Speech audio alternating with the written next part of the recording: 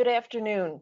I'm Dr. Barbara Malkus, Board President of the Massachusetts Breast Cancer Coalition, and I am very pleased to welcome all of you to the first annual Margo Simon Golden Memorial Webinar, Advocating for Health Toward a Cancer-Free Future.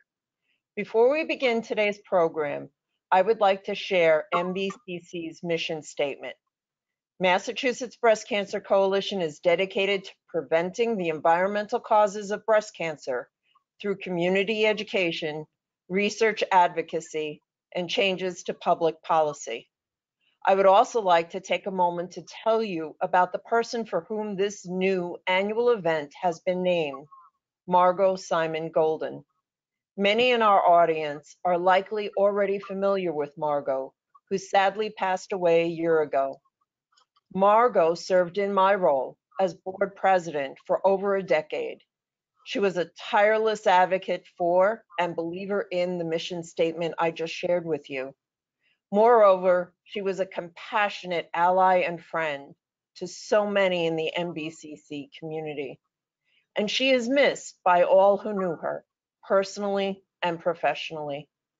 We are honored to have Margo's family with us today as we honor her legacy with a lively discussion on the topics that were so important to her, followed by the presentation of an award in her name. Before we begin, I would like to ask you to join me in a moment of silence to honor and remember Margo.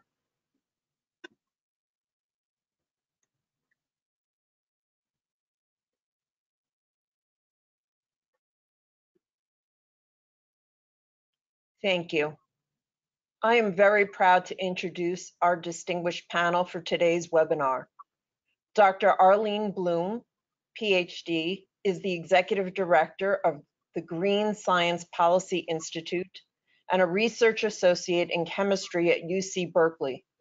The Institute's scientific research and policy work with both government and business has reduced the use of classes of harmful chemicals, including flame retardants and fluorinated chemicals in consumer products worldwide.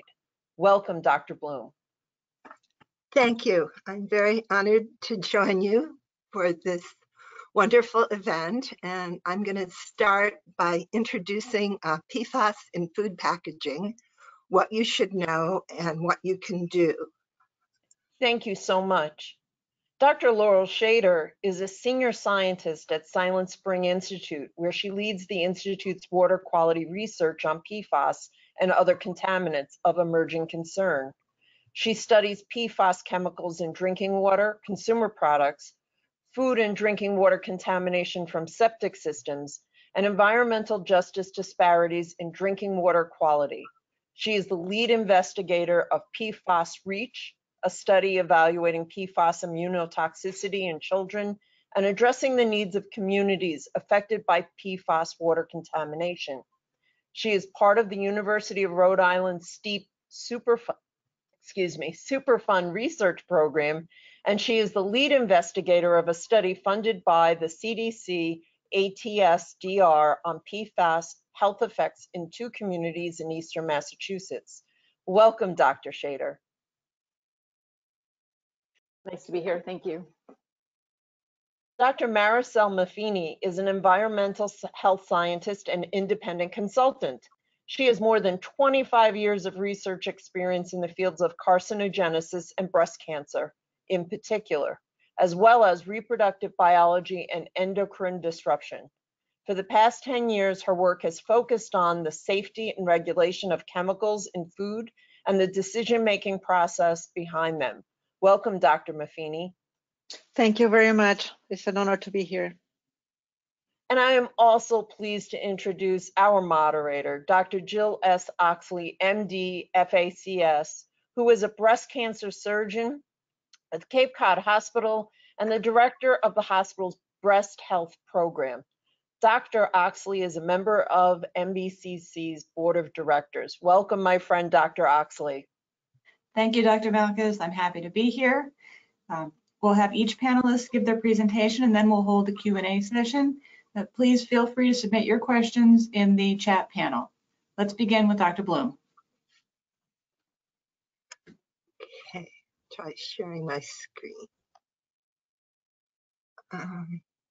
Okay, as I said, I'm going to speak about PFAS in food packaging, what you should know and what you can do.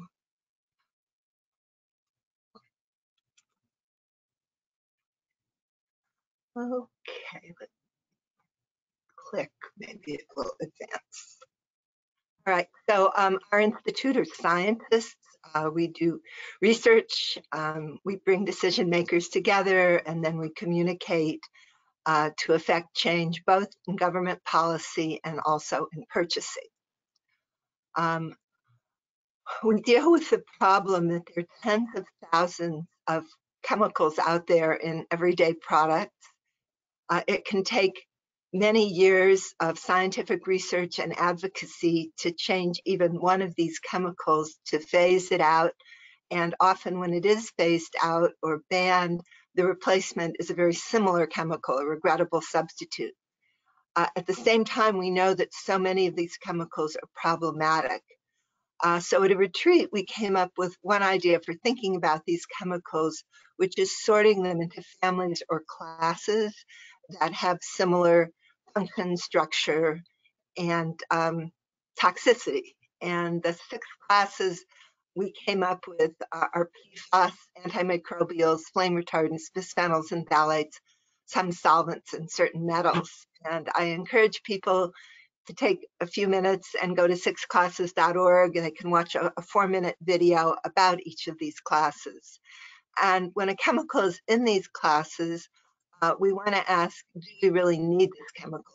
Is it worth it? If you say to a mom, you can have a very fine white stain repellent carpet, but the PFAS to do that will end up in your children causing health harm and on the planet forever, she might say it's not necessary or worth it. But if she really wants that stain repellency, then let's look for a safer alternative using green chemistry. So today we are speaking about the class of PFAS, and I like to say they're my favorite class because they're so bad. And that's because of the very strong bond between carbon and fluorine. It's the strongest bond in the periodic table, and that gives PFAS their useful properties of oil and water repellency, but the bond is so strong that they never break down in the environment. So the PFAS that are on our carpets or our food packaging last forever. They don't break down.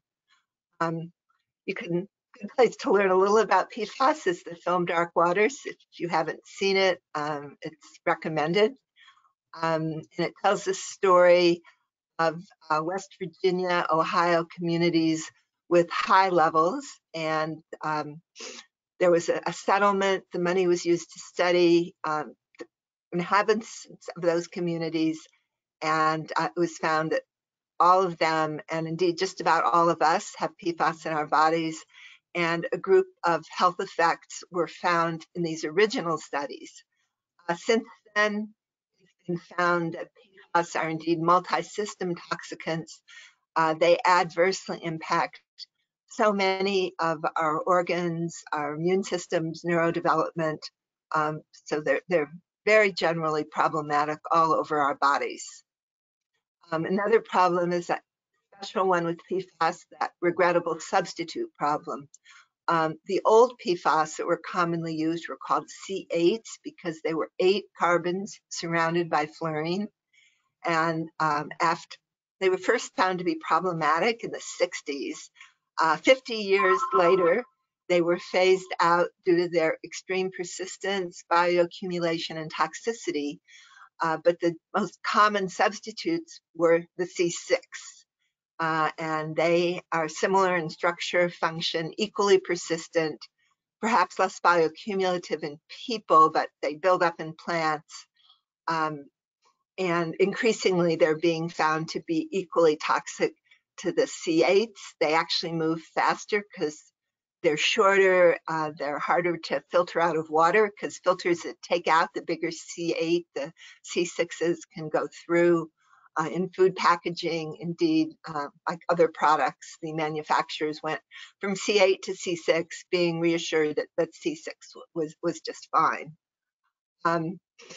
We wrote a paper along with some of the people on this panel and a total of 16 scientists on the scientific basis for managing all of PFAS as one chemical class because they're all persistent, potentially toxic, and there just is not enough time to study them all. On our PFAS Central website, there's a banner at the top. You can watch a short video about this paper, and indeed it was on Last Week Tonight with Don Oliver, mentioned the class concept on PFAS when he did a recommended humorous program on PFAS. So PFAS is very much in the news. We have a website called PFAS Central where every week we curate the best news articles on PFAS, the best scientific papers with a short explanation of what they're about. We include policy, events, jobs, everything PFAS. So those of you come to be as interested in PFAS as the people on this panel, check out PFAS Central. And our most popular page is the PFAS free page, which lists a lot of products that don't contain PFAS, including kinds of nonstick cookware and disposable foodware, the subject today. So PFAS are problematic and difficult to clean up. Prevention is preferable. That's what we're going to be talking about today with regard to food packaging. A lot has happened. In 2018, Washington State banned food packaging containing PFAS, followed by Maine and the country of Denmark. In 2019, the city of San Francisco, New York. It's been listed in California as a priority product for regulation, and no PFAS is allowed in packaging for meals ready to eat for the military. So people recognize the problem and are taking action. In fact, phase out of PFAS worldwide is getting traction. There have been proposals from the Nordic countries, Netherlands and Germany, to phase out all PFAS in products in Europe by 2025. Canada is working to address most PFAS. Just recently, our government committed to stop purchasing certain products containing any PFAS, and Maine is the state that's taken the lead in requiring, I believe next year, information on all products containing PFAS and their ban by 2030, unless they're currently avoidable. So I think this is all optimistic news. A lot of products are moving away from PFAS. Carpet industries mostly stopped using it. We hope that meetings like this will help move it out of food packaging. It is moving out of furniture, outdoor gear and clothing, and very importantly, firefighting foam. So I will just end by saying that with reduced use of PFAS, we can have a healthier world. And thank you. And I'd like to pass this now on to Laurel Schaider from Silent Spring Institute. Thank you, Dr. Blum. We'll now turn over to Dr. Schaider.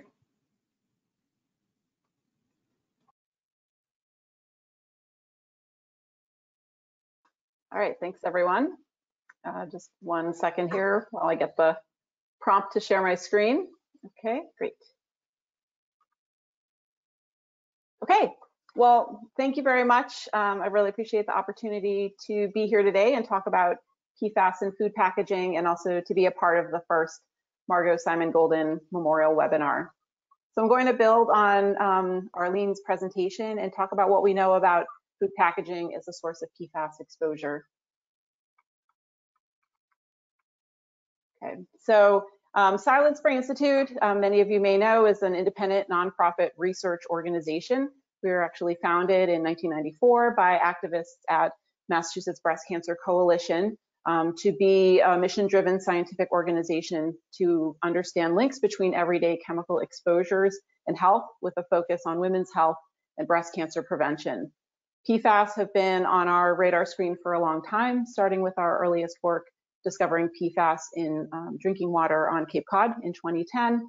Our work has also focused on exposures from food and food packaging. I'll tell you a little bit more about a study that we published in 2017 on PFAS in fast food packaging. And our other work has also evaluated how people's diet can affect their PFAS exposure, and other sources of exposure, such as consumer products.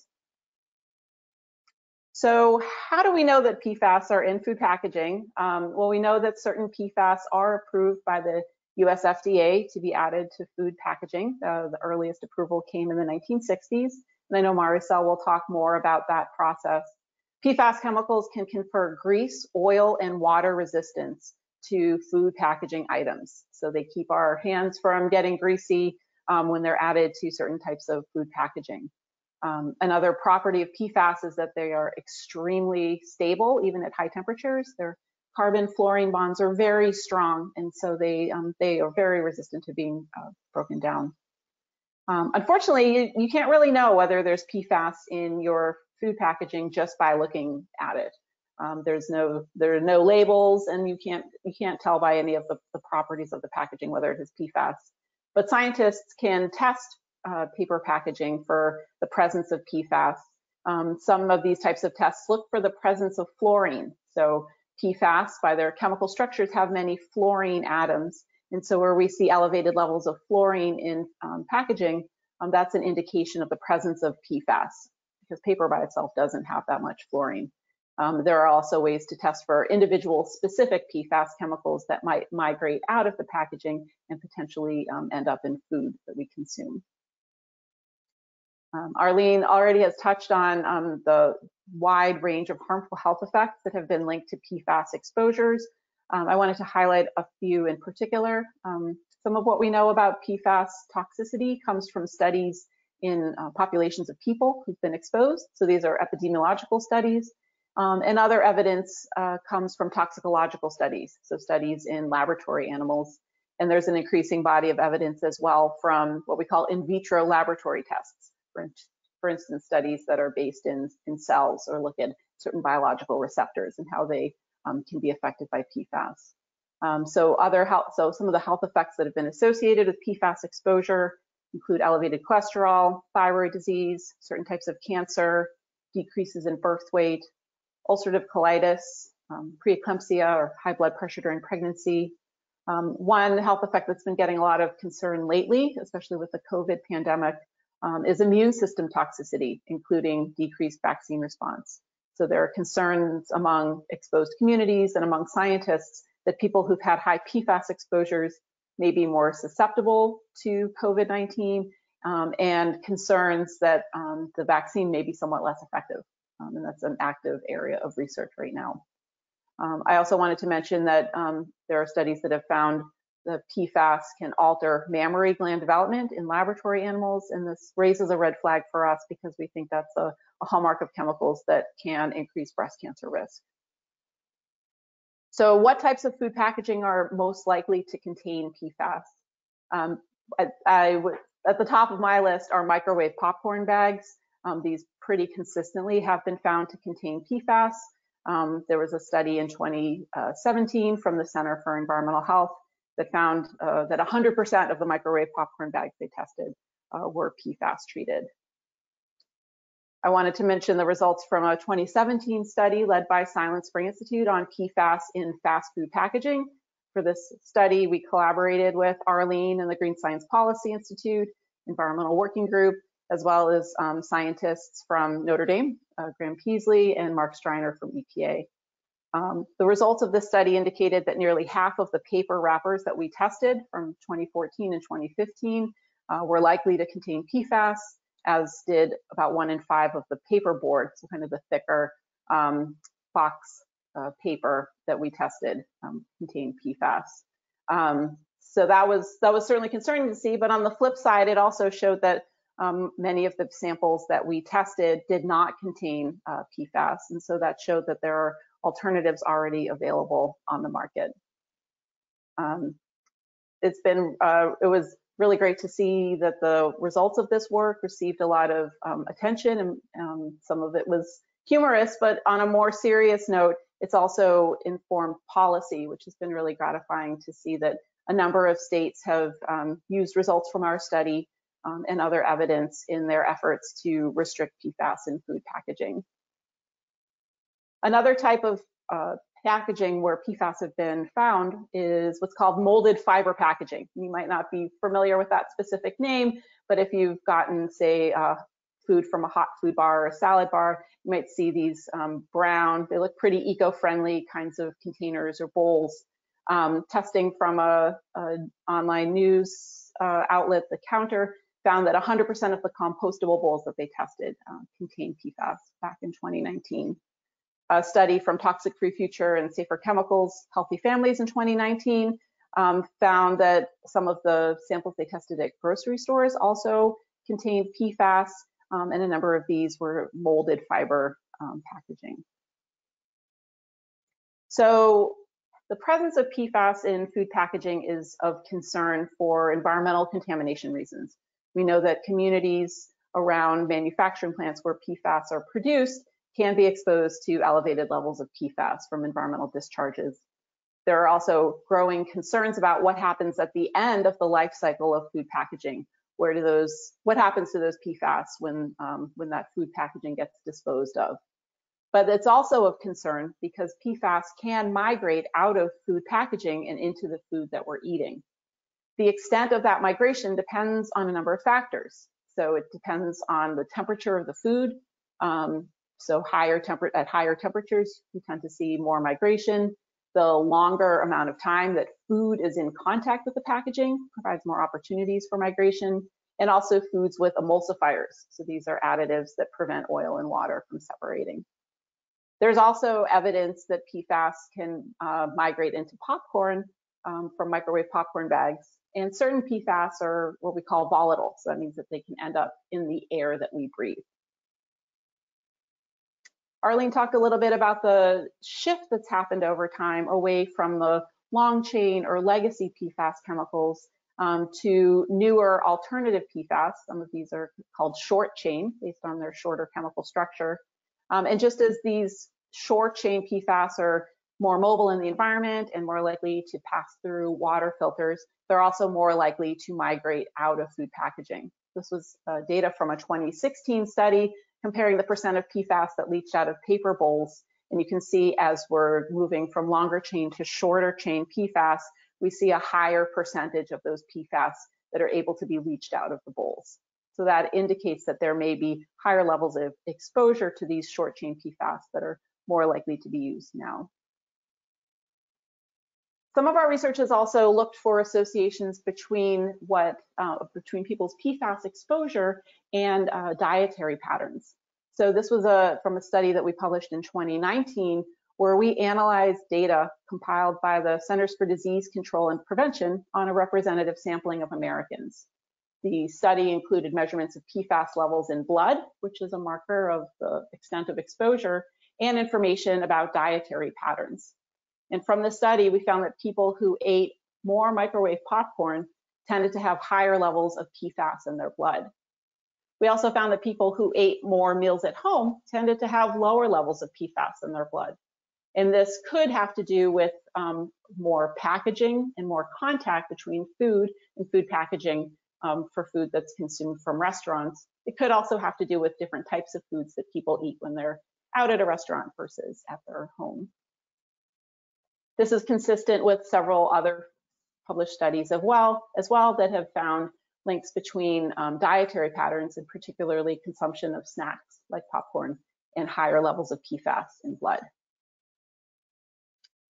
So I appreciated what Arlene said about treating PFAS as a class, and I think it's really important when we're talking about the thousands of different PFAS that fall under this broad term called PFAS, that we address these as a class because they all share certain shared properties of having many carbon-fluorine bonds that make them extremely persistent in the environment. And we can't tackle this problem by just addressing one or a handful of PFAS at a time. And there have been some important shifts in recent years that have adopted this class-based idea and movement away from PFAS in food packaging. There's been a lot of action at the state level in terms of bans on PFAS in food packaging, and there are 6 states currently that have enacted bans. Here in Massachusetts, there are a pair of bills in the Massachusetts House and Senate on PFAS in food packaging that are currently being considered. I think we'll hear more about those later. Another area where there's been a lot of action has actually come from retailers and from restaurant chains making commitments to eliminate PFAS. So I've listed here a number of brands that have made a commitment to eliminate PFAS from their food packaging. And it's been really, to me, really reassuring that brands like Chipotle and Sweetgreen, when information about PFAS in their products become available, that they've taken action and made a commitment to switch to other types of packaging. And the third trend that I wanted to mention is an increased desire for compostability. There's more movement to reclaiming food waste and composting when possible. And the presence of PFAS in food packaging that's labeled compostable really poses a challenge because these are chemicals that really don't break down over time.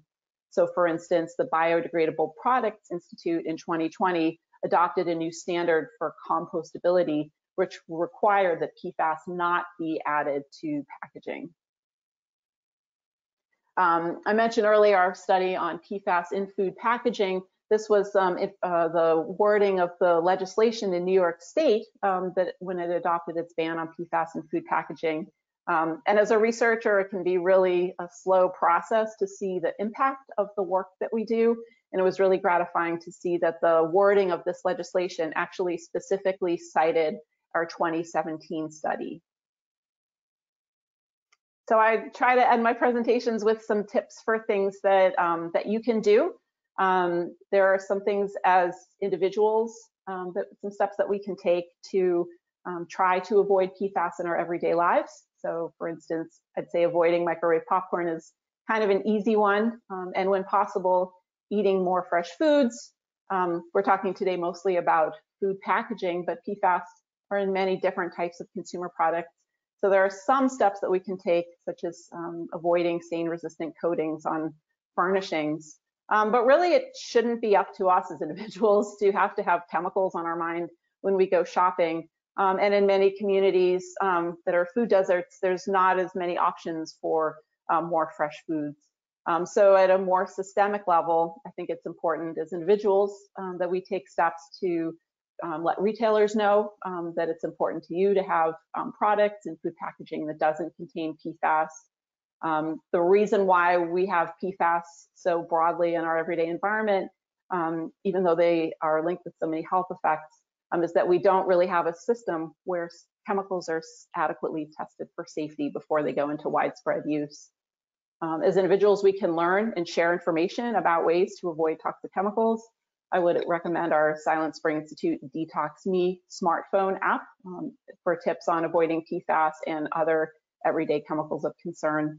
And it's incumbent on all of us to stay up to date about state and local legislation.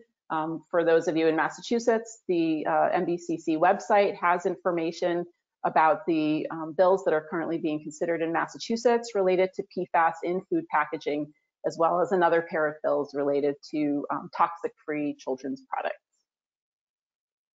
So with that, I wanted to wrap up here. Thank, again, MBCC for organizing this webinar today. I wanted to share some website information for Silent Spring Institute, for the PFAS exchange and the URI steep. Sorry, let me go back here.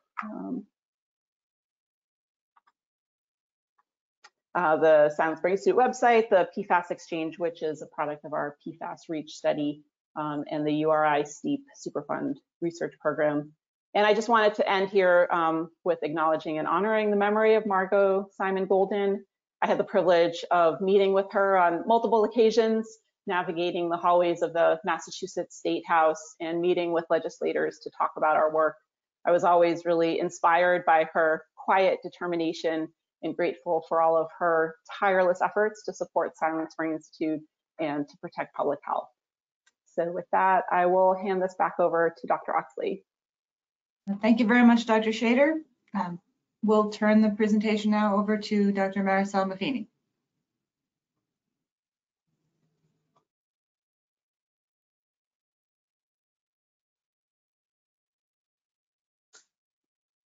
Okay, can you see my screen?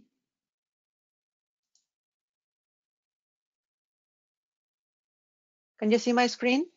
Yes, we can. Oh, great. Thank you. Thank you. Again, thank you very much for the opportunity to participate in this very special webinar. My name is Maricel Maffini. I'm an independent consultant, and as such, I want to disclose that I work with different NGOs and also with companies that they are trying to do better when it comes to chemicals used in food packaging, specifically in PFAS. And I also co-author petitions requesting FDA to remove approvals of chemicals that shouldn't be in packaging. And although I do work with different organizations, these are my own opinions. So I want to briefly mention what FDA's role is in this particular issue. The FDA is the Food and Drug Administration, and they are in charge of regulating chemicals that are used directly in food or in contact with food. And it is the FDA administered a law that was passed in 1958 that is called Food Additives Amendment. That law contains all the framework for regulation of chemicals that are in food. So what is important here to understand is that unlike other laws that deal with toxic chemicals, for a chemical to be used in food, first needs to be shown that it's safe before it is added to food. And that is quite important. So it's basically what I like to call is a chemical is unsafe until it's shown to be safe. Unsafe means that there is a reasonable certainty that the use of the particular chemical will not cause harm. And there is an important clause in the law that it is, unfortunately, hasn't been fully implemented. That is that the company or the agency, FDA in this case, that makes the safety decision needs to take into consideration the cumulative effects of similar chemicals in the diet. And also it's important that regardless of how much or how little the exposure would be, a chemical that is known to cause cancer in animal or man, a carcinogen, is prohibited to be used in food. So very briefly here again to show some of the uses of PFAS in contact with food. And as it was said already, it's a very handy chemistry because it resists high temperature, repels water and oil, and it doesn't get our food all stuck in our food cookware. So these are some of the authorized uses of PFAS. As Laurel mentioned, microwave popcorn is very common, but all kinds of paper, fiber-based materials, and also plastics. And this can be also for single-use materials like your salad bowls and containers, takeout containers, or for multiple uses, repeat uses components of machines that are used in food processing equipment.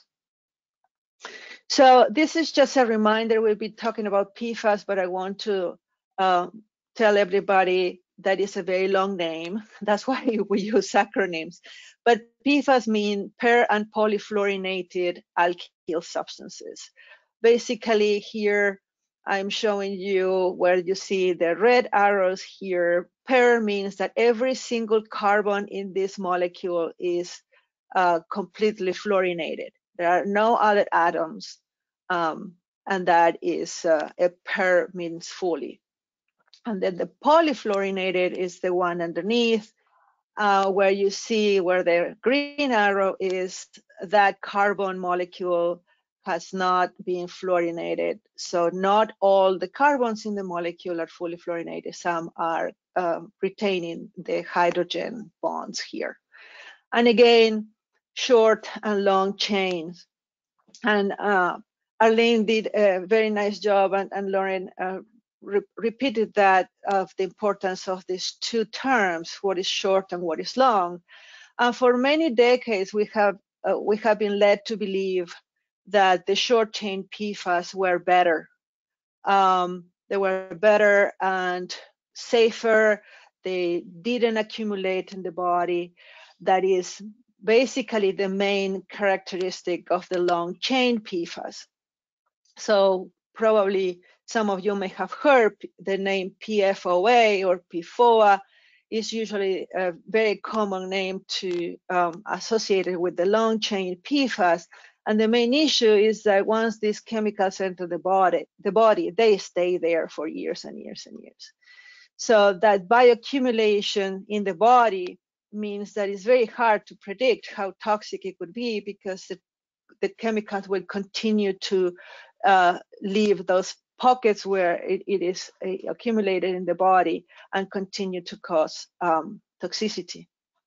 So for a long time now, we know that the long chain PFAS are unsafe. But as I said, both companies and FDA had drawn this very strong red line with very little evidence that the short chains were better than the long chains. And that red line started to crumble with more evidence that came out from 2015 forward. FDA scientists started to dig deeper into this. Are the short chain PFAS really better? Well, the first hint was published by the FDA scientists in 2018, where they actually concluded that a type of short chain PFAS is actually likely to accumulate in the body, just as the long chain PFAS. They saw in data that they collected, and they have to request from some of the manufacturers of these chemicals, that the animals were not eliminating this chemical as fast as they thought. And they also saw that some humans, some workers in ski resorts also had a very hard time really eliminating this short chain PFAS from the bodies, because it was present in ski walks. So that was the first time they realized that there may be a problem, and that red line is just basically disappearing now. 2 years later, in 2020, the same group of investigators from FDA confirmed that this short chain PFAS actually bioaccumulate in the body. When it enters the body tries to break it down, and some of those breakdown products actually accumulate. Not only that, they also confirm through a very thorough analysis that these short chain PFAS are of high risk to human health, because in addition to the bioaccumulation, they also have toxicities that were not known before. So as a result of that, FDA went to the companies that have requested the authorization of the use of these chemicals in contact with food, and basically sent them a letter, and the companies agreed to phase out these products based on the health concerns that FDA demonstrated with their studies, and also data from some of the companies that had not been submitted to the agency when they were supposed to. FDA actually had to ask for more information, and when they started digging in that information that was not given to them at the time they were supposed to be reviewing the safety of these chemicals, they found all the information they needed and confirmed that these uses were not safe. So in 2019, actually, FDA sent letters to 3 companies, Daikin, Asahi, and Archroma, telling them about their concerns, which included not only the bioaccumulation in the body, but also liver cancer, toxicity to the immune system, as Lauren mentioned, reproductive and neurological problems, and also developmental toxicity in animals. So just one more thing I want to mention here, that the letter that we obtained through a Freedom of Information Act that was sent to the companies really show some sense of urgency for the companies to stop using and stop selling these products. However, FDA ended up giving the companies until 2024 to stop selling their products. So that is quite disappointing because, again, these products are in use and they accumulate in our bodies. So another step that FDA took to figure out how much we're exposed to this in the diet was to start testing foods. Up until 2019, they had tested a few things. One were actually cranberries from Massachusetts that one of the companies that has cranberry bogs had asked the agency to test for PFAS because they had a contamination from their water was contaminated. But up until 2019, it was not systematically done, and that has changed. FDA has developed methods. They can test for 16 PFAS in various food types at a very low level. However, they are testing for PFAS that come from environmental contaminations. They are not testing the PFAS that the agency has authorized for use in contact with food. They also have tested food from areas that are known to be contaminated, like in North Carolina around the Chemours plant. They have Chemours is the spin-off company from DuPont. That is a historical manufacturer of PFAS. They have found PFAS in vegetables, in lettuce and other leafy vegetables that were sold like 5 miles away from the Chemours plant. Also, New Mexico, a dairy farm that they had groundwater contaminated with PFAS from a military facility close by. And now they have expanded this to all general food products that they are collected throughout the year in different areas of the country. So they are trying to implement a more systematic testing of food. And FDA then try to identify if there are some problems when it comes to the safety of the products that they tested based on the amount that they can detect. Now, this is also new. This has been an unexpected source of PFAS, and it was prompted by a study coming from Massachusetts, actually. In late November 2020, the Public Employees for Environmental Responsibility group alerted the Environmental Protection Agency of PFAS contaminating pesticides. So they have measured, tested pesticide. I forgot the name of the pesticide, but they have found levels of PFAS. So they alerted EPA immediately. And what EPA investigated resulted in a very interesting finding. That is that it was the plastic container, the one that was leaching PFAS into the pesticide. So this plastic container is a high density polyethylene. Some of you may have seen this acronym HDPE in some of your detergent bottles or plastic bottles like laundry detergent or shampoo, or even in some cases, some of the milk plastic containers are made of HDPE because it's a very good plastic. It's one of the most recyclable plastics in the supply chain. So they announced that the PFAS were coming from the plastic, and then they released the results, and they tested different type of containers from the small 2.5 gallon drums all the way to 55 gallon drums. And this is just briefly to show you that when they measured the PFAS, they measured many of them, they found all different sizes and length of PFAS. For instance, the first thing is that they had containers that were not fluorinated.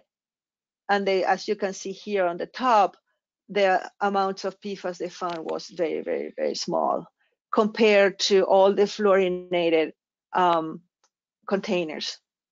And if you can see the last one, the 55-gallon drum, you have of PFAS. The blue one is a PFAS that only have 4 carbons. The next one has 5 carbons, but all of them had the most famous PFAS, that is PFOA. So basically, blasting fluorine gas into a plastic makes a barrier, and that barrier is basically forming PFAS right there at the moment of the gas blasting into the plastic. And what is the FDA connection here? Well, FDA in 1983 authorized the use of fluorine gas to actually fluorinate polyethylene plastics. So this has been in the regulations since 1983. And FDA authorized the use of fluorine gas to treat polyethylene in amounts that produce up to 5,000 parts per billion of total fluorine in the food in the container, which is incredibly high. Also important to note, based on marketing, that we have identified that the fluorination is not just for using polyethylene plastics, is used for many other different types of plastics.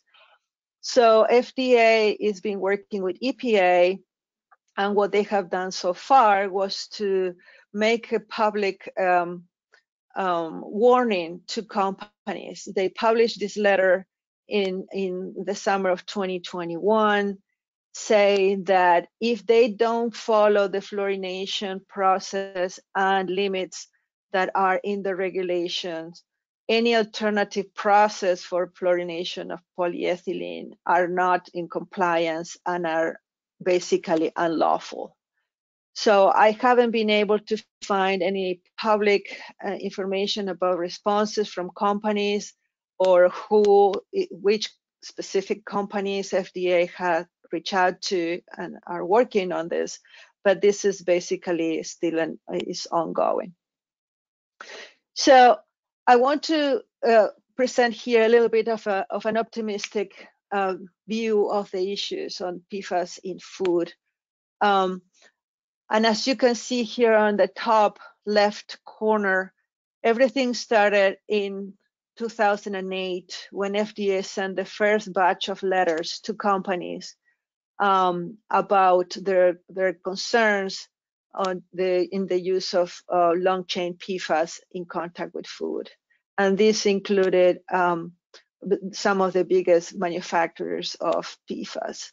So 3 years later, the manufacturers informed FDA that they were going to cease the interstate commerce of 7 of these long chain PFAS. However, many others remain in use. So in 2014, I was involved in writing this petition. 9 public interest organizations, we actually petitioned FDA to ban the long chain PFAS because they were unsafe. And that petition was granted in 2016, as you can see here in the green box. And actually, FDA made the declaration that the uses were unsafe for human consumption. In 2018, again, the good scientists at FDA had continued to produce more evidence. Now, in this case, the short chain PFAS that bioaccumulate, that resulted in 2 things. One is that FDA sent letters to these companies, the producers of the short chains, and for the first time talks about the short chain class of PFAS.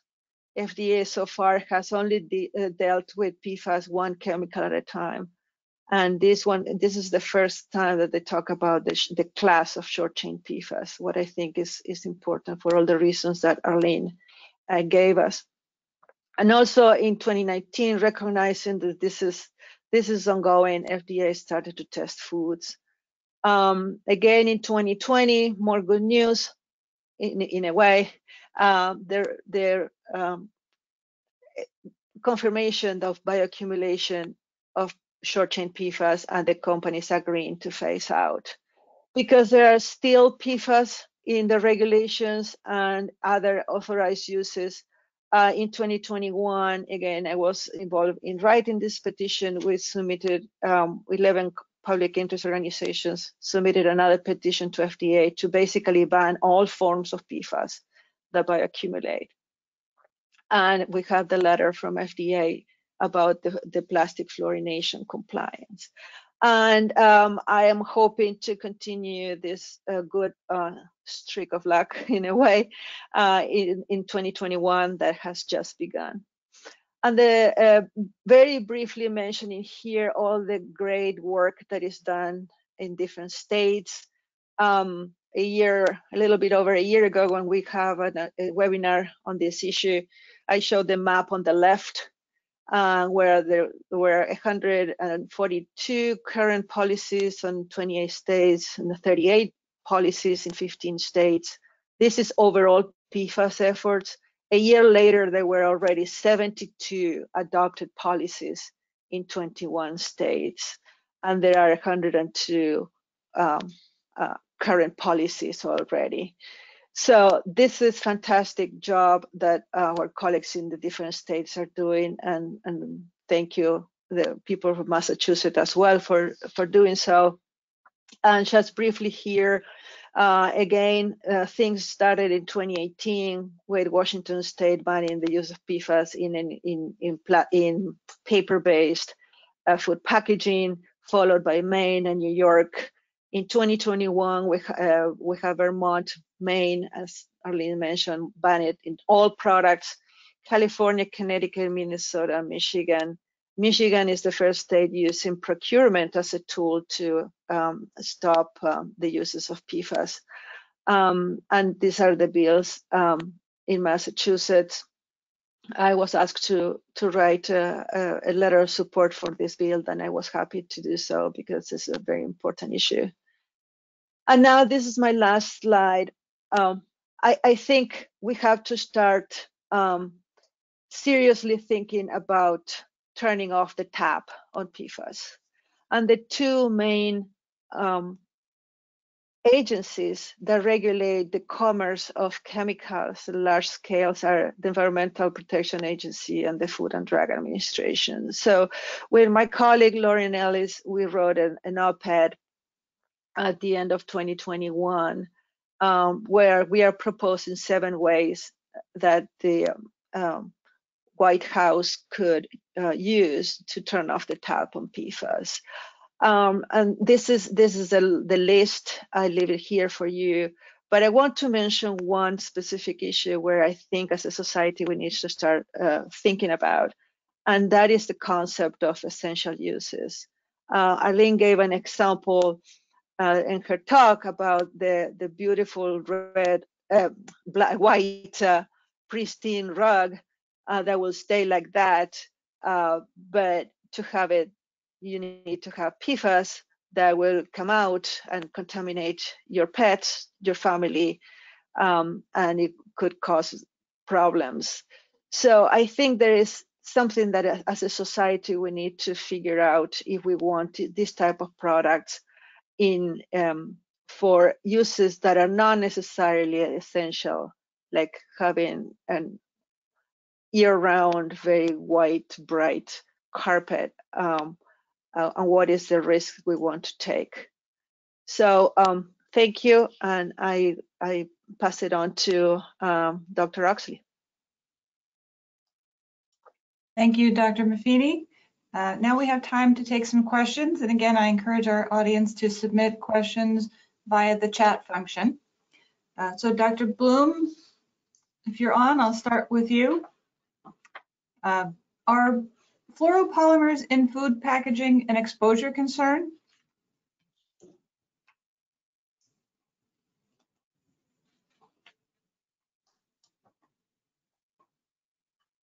Dr. Blum, we can't hear you.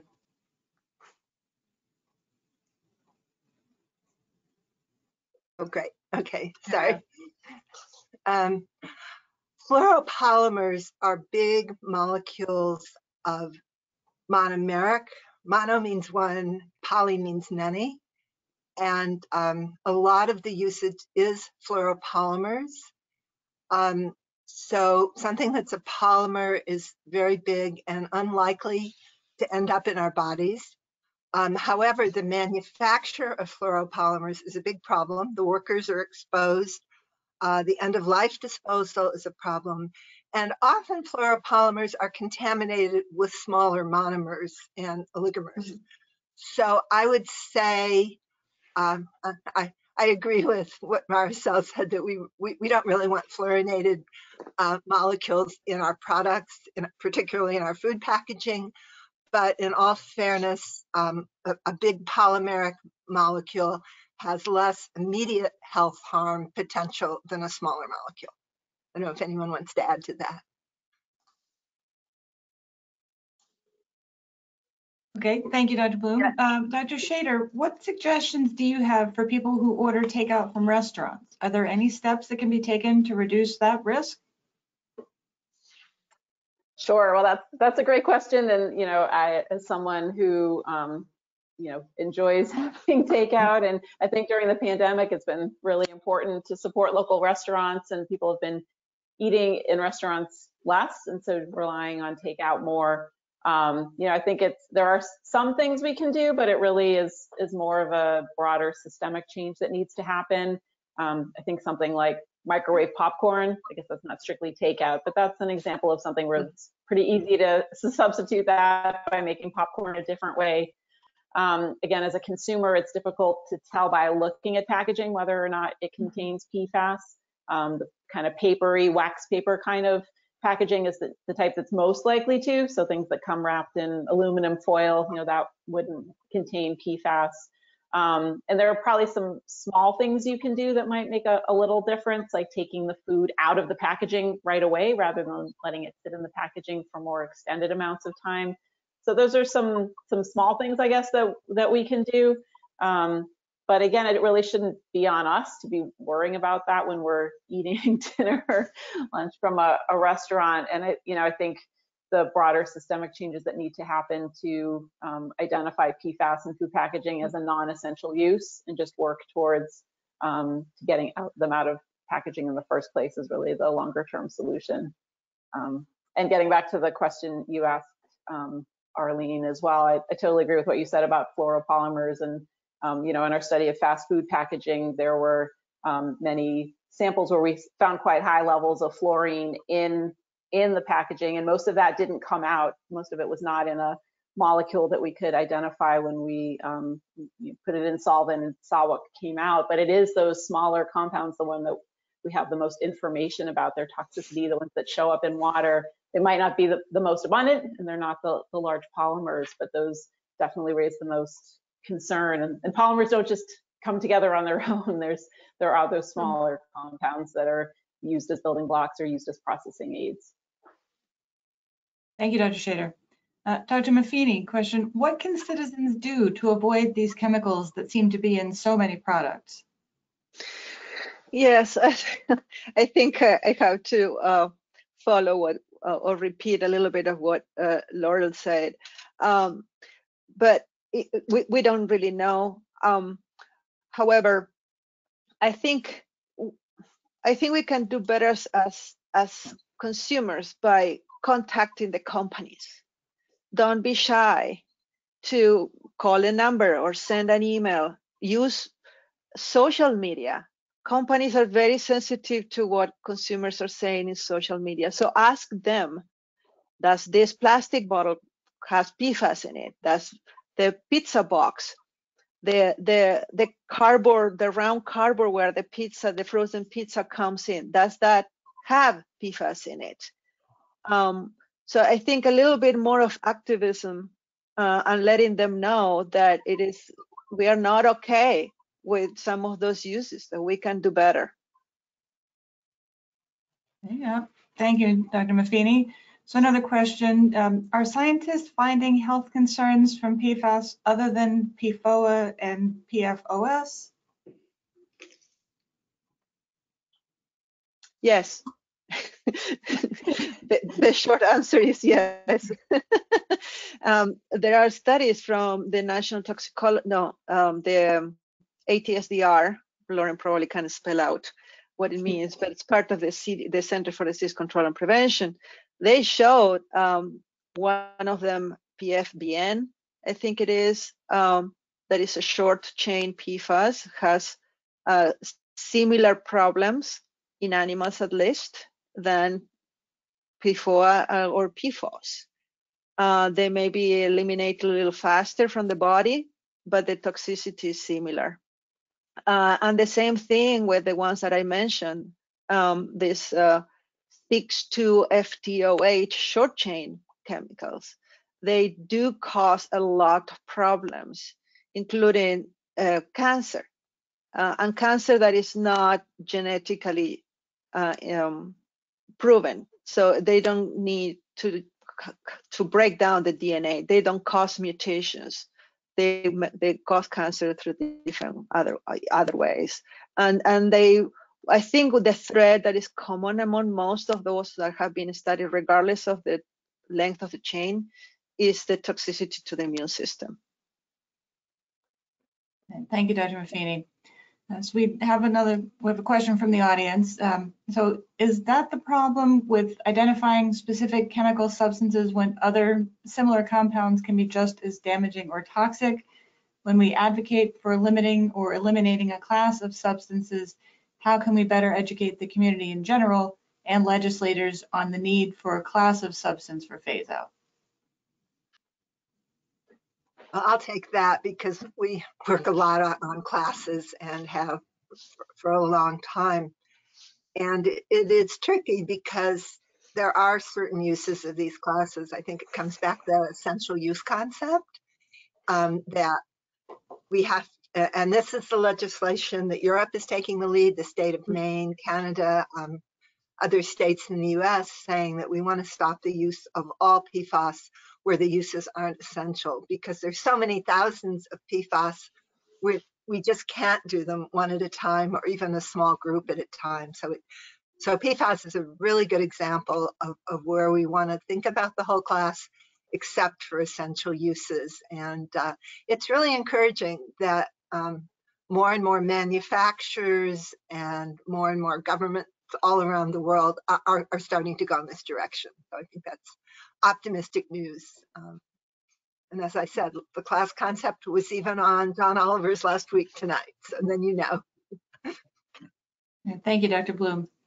And to build on that too, I think one of the concepts that's come out of Europe as well is the idea of compounds that are very persistent and very mobile. Typically, when we think about chemicals of high concern, we think about persistence, bioaccumulation, and toxicity, and needing to kind of check all those boxes off before we have a more elevated level of concern about a chemical. But I think PFAS are a perfect example of chemicals that are very persistent and they're mobile in the environment. And we have evidence for toxicity for some, but not for, many of them have not even been studied for toxicity. But that alone, just the fact that they'll stick around for a really long time and get out in the environment, means that as we get information about their ability to bioaccumulate and be toxic, they're already out in the environment and we can't rein them back in. So I think that that's a helpful framing as well.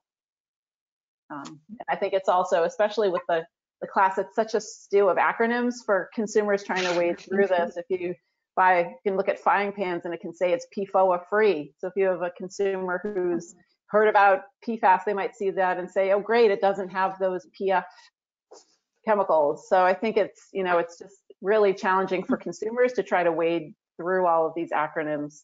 So that's like many reasons why we need to approach these as a class.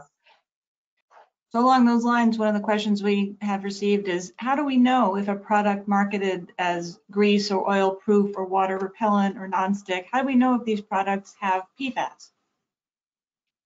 Well, nowadays, if they don't, you often find a label that proudly says PFAS, PFAS free. I had to buy it.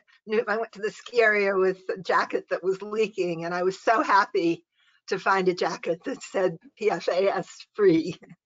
But if it had said PFOA free, I would not have been content. So I think you have to have those 4 letters, and free, and I think outdoor gear manufacturers, fry pan manufacturers are starting to get it, that they have to say PFAS free. And otherwise, if it doesn't say that, you probably want to avoid things that say stain repellent, waterproof, because they probably do contain PFAS. And that line's going to move. But right now, I think you have to assume guilty unless stated innocent. And also, you can call the number in the for the customer service and ask them directly.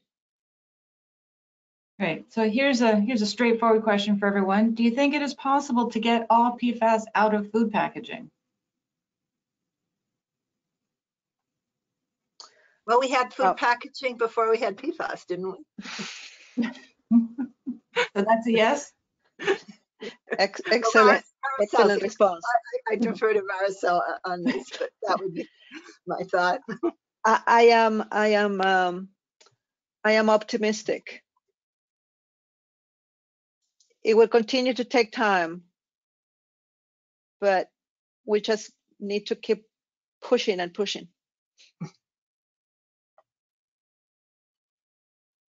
All right, and then we have another question from the audience. Margo Simon Golden was an advocate for the development of individual self-agency in prevention and advocacy for local communities. In honor of her legacy, how would our scientists advise individuals in reducing their exposure and become local advocates for the reduction of PFAS? If you'd each answer that question. Sure. I'll take a first stab at it.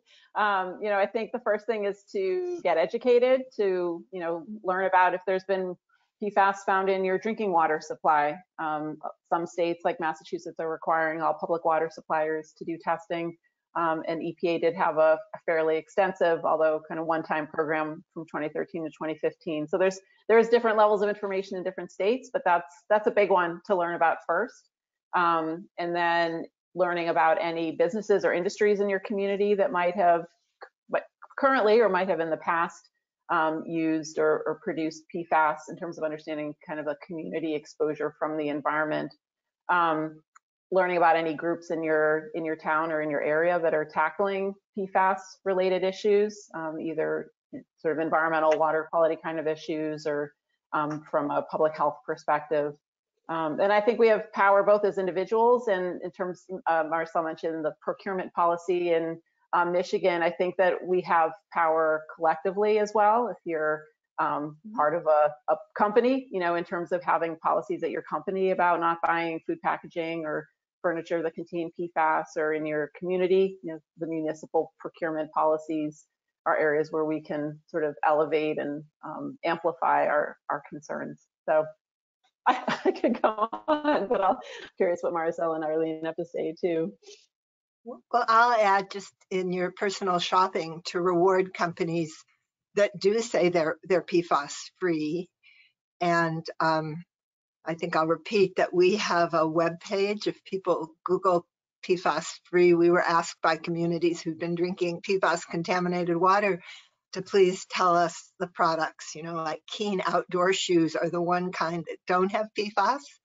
And so I think we want manufacturers to know that if they take the trouble, and it's not necessarily that easy for them to, water shoes, to remove all the PFAS was a challenge, but the company that did that, more and more people know. So I think when you find these PFAS-free products, to tell people about them and buy them themselves, because ultimately, if people stop buying products containing PFAS, the manufacturers are going to stop putting it in, and that is hard for an individual. Big procurement is faster and better, but that is something we can all do, is make those choices, and even tell the manufacturers, if you have the bandwidth, if you don't buy a fry pan because it says it's PFOA free, it takes some time, but go to the website and write and say, I loved your fry pan, and if it were PFAS free, I would have bought it. I think just a few of those could help manufacturers make the better choices.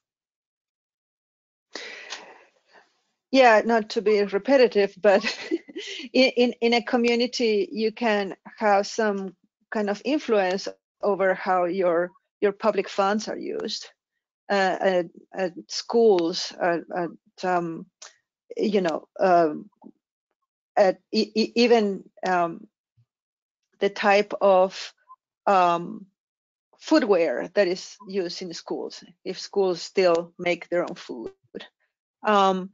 Also, start getting more comfortable with talking to your representatives at the state level, at the county level. Start small if you want, and then keep going.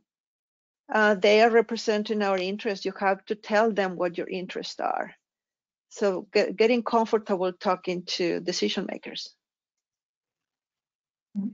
Thank you. Well, that's all the time we have for questions today. I would like to thank our panelists very much for providing such valuable information. MBCC continues to work both locally and nationally to address the damaging health effects of PFAS. We continue to support Bills H2348 and S1494 to ban PFAS from food packaging in Massachusetts. We are also currently working to support Bills H939 and S207 to remove toxic chemicals, including PFAS, from children's products. We invite you to visit MBCC's website and click on the PFAS tab to learn more and to find ways you can support our efforts. Now, I would like to introduce MBCC's Executive Director, Cheryl Osimo.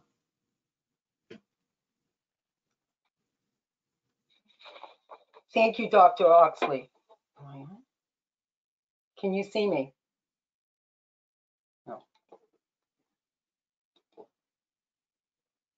Thank you, Dr. Oxley. Yes. Sorry about that. I'd like to thank our speakers, Dr. Schaider, Dr. Maffini, and Dr. Blum. Thank you so very much. And I'd like to now just say that, you know, Margo, a dear friend, Simon Golden was MBCC's board president for over a decade and was instrumental in shaping the MBCC organization that we know today. She had a vision for the role that the Massachusetts Breast Cancer Coalition could play, not only for the citizens of Massachusetts, but for the greater good. Through her actions and advocacy, she paved the way to change the world for future generations. She is deeply missed by all who knew her and the community at large, but her legacy carries on. I'd like to acknowledge that Margo's loving husband, attorney Neil Golden, along with their daughter-in-law Kate and son Craig, are with us here today. And I'm now honored to introduce attorney Andrew Golden, Margo's son and MBCC board member, who will present the inaugural Margo Simon Golden Distinguished Service Award to Dr. Gwen Collman, the acting deputy director of the National Institute of Environmental Health Sciences. Welcome to you, Andrew. Welcome, Craig. Welcome, Neil. And welcome, Kate. I'll turn it over to you, Andrew. And there are the children. Their names, please. Yep. Ellis and Saul. Thank you. So thank you, Cheryl. And as Cheryl mentioned, Margo was my stepmother, but for more than 25 years, in all the ways that count the most, she was in fact my mom, the most selfless, compassionate, and soft-hearted person you could ever hope to meet. Those who knew Margo through her tireless work with MBCC are undoubtedly aware of these traits. No one who met her walked away without feeling them. We lost Margo almost exactly 1 year ago. My father, Neil, my brother Craig, my wife Kate, Margo's grandsons, Ellis and Saul, Margo's brothers, her sister-in-law, her nieces, cousins, and friends are all deeply touched at the organization Margo worked for and led as president for so many years. We choose to honor her with this important award, in addition to a dedicated fund in her memory to which you may donate at mbcc.org if you're moved to do so. I think it is important that I speak for anyone listening today who has lost someone in what should have been the prime of their life to breast cancer when I say we'd far rather have Margo with us than any accolade to honor her. The name of this award is very well suited to the person who inspired it, the Margo Simon Golden Distinguished Service Award. It's heavy to think about, and I do think about it often, but Margo was first diagnosed with breast cancer when she was several years younger than I am now, and died from it at an age most people would be contemplating the best and most active years of a happy retirement. I think I can say that she did not turn inward in bitterness, although no one would have blamed her for doing so. She certainly sought all the best treatment available and she received it. But the mission of the MBCC and what it is most focused on is not treatment. There are other organizations that focus on that. It is prevention, with a keen and unyielding focus on our environment and what we have the agency to demand and to change. It is seeking a future where other people do not have to endure what Margo endured. That is what was most important to Margo. That, in a word, is service. Dr. Gwen Collman is the first annual recipient of this Margo Simon Golden Distinguished Service Award. Having familiarized myself with Dr. Collman's work during the selection process, I cannot think of a more fitting recipient. Dr. Collman's work was Margo's mission. May it continue on until someday, with the effort of all now listening, it may not be needed. Thank you. Now, Dr. Collman, on behalf of the MBCC and the Golden family, I would like to present you with the first annual Margo Simon Golden Distinguished Service Award.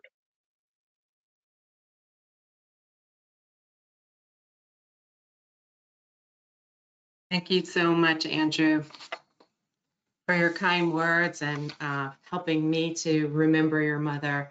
Your words were really touching and beautiful. I'd also like to thank both your wife, Kate, your father, Neil, your brother, Craig, the entire Golden family, the board of directors of the Massachusetts Breast Cancer Coalition, including the executive director, Cheryl Asimo, for this honor in the name of your mother, Margo Simon Golden.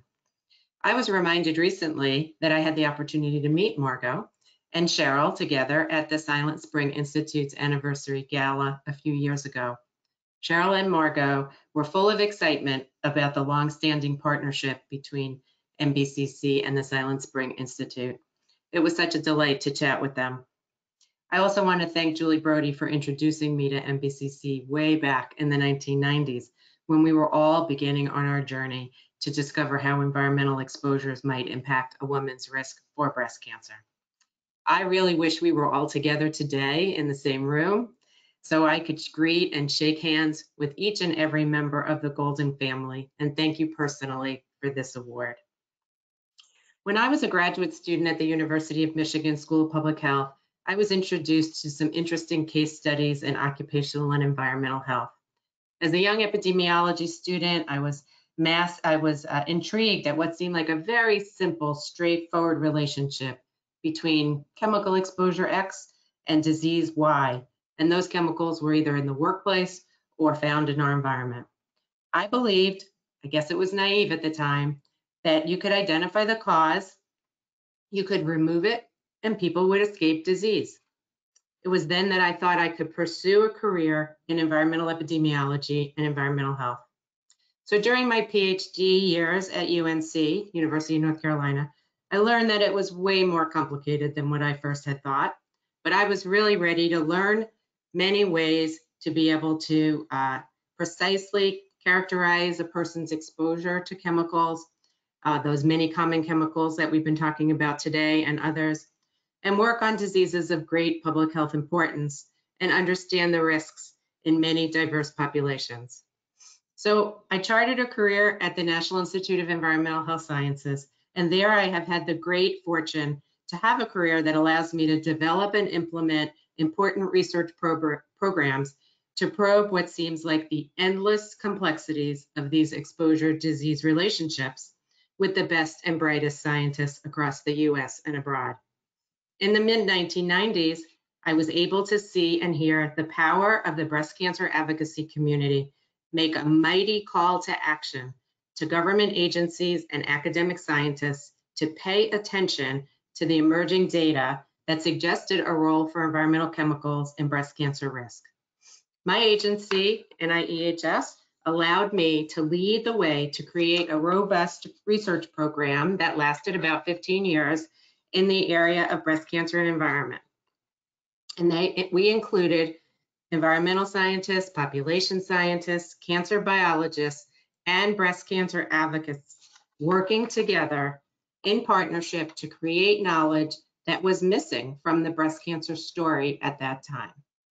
It wouldn't be a simple task to identify the single environmental cause and just remove it and therefore prevent breast cancer, but rather a long, hard journey that we took together to create the evidence for multiple chemicals, for the other intervening factors, and try to understand the causal web of breast cancer risk and work together to apply what we learned. One of the most rewarding aspects for me over these years has been to get to know and listen to the stories from the advocates about their views on what caused their breast cancers, about their fears regarding these chemical exposures, and also to listen to them talk about how dedicated they were in their energies to this cause, because they didn't want other women to have to go through what they went through. They didn't want their daughters or their granddaughters to face the same risks. And this was really a theme that resonated with me over and over during these years. Research with translational partners such as the Massachusetts Breast Cancer Coalition is so important. Well, I'm not sure I really have to tell the people listening to this webinar why, but let me give you my view on this. I think it's important because we want to make sure the work is relevant and real, and that the results of the studies make their way into the hands of those who deserve to know and can do something about it. Our advocacy partners help by working on research teams, learning about the scientific methods, and teaching us about translation. They interpret science speak to their peers and to the policymakers who need to know and have the ability to act on this evidence. This is all part of the MBCC mission, and we've heard about this multiple times already today. The message to me was always loud and clear. Prevention is critically important. Help us reduce our risks of exposure. What can we do about it? And please keep us safe.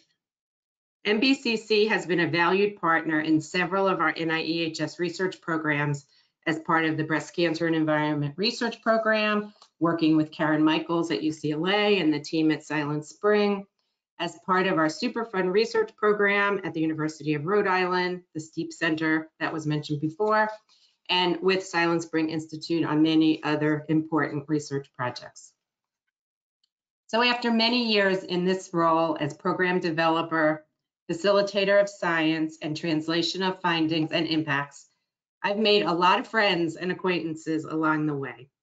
And I've greatly benefited from building relationships with people like Cheryl Asimo and the other members of the MBCC that I was able to meet over the years. The advocates across the country, like Karen Miller at the Huntington Breast Cancer Action Coalition and Jeannie Rizzo at Breast Cancer Prevention Partners. They all lead special advocacy groups that are focusing on the role of environmental chemicals and breast cancer prevention. These relationships have fueled my passion and intensity that I put into my work every day. Being recognized by MBCC for something that has become part of my core is very humbling. So I've been told that Margo and I share some traits. We're both passionate about the role of environment. We're passionate about reducing risk and focusing on prevention of disease, and we are both fighters. It's such an honor and privilege to stand before you today, even though virtually I'm really sitting before you today, to become the first recipient of the Margo Simon Golden Distinguished Service Award. Thank you from the bottom of my heart. It is something I and my family will never forget. Thank you so much.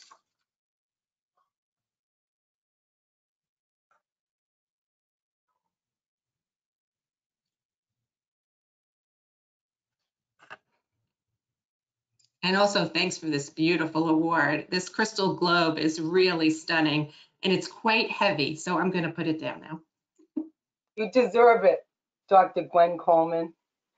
Thank you for your beautiful words, your kind words, in remembering Margo Simon Golden.